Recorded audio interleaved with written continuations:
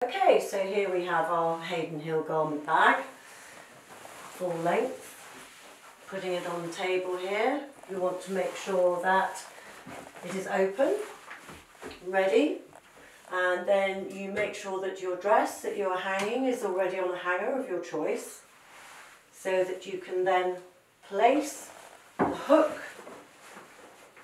of the hanger through the garment bag at the top, like so.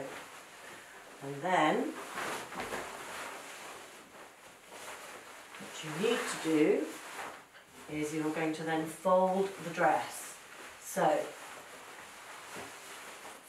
you take the left and the right side of the dress, bring them together, and then very slowly you take the bulk, the bottom of the material, and you roll it up until it meets the waistline. Then we will pick up our garment bag again,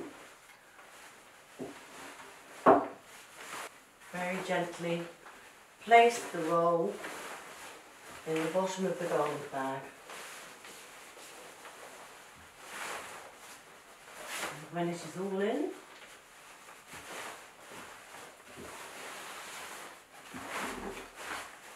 you want to very carefully zip.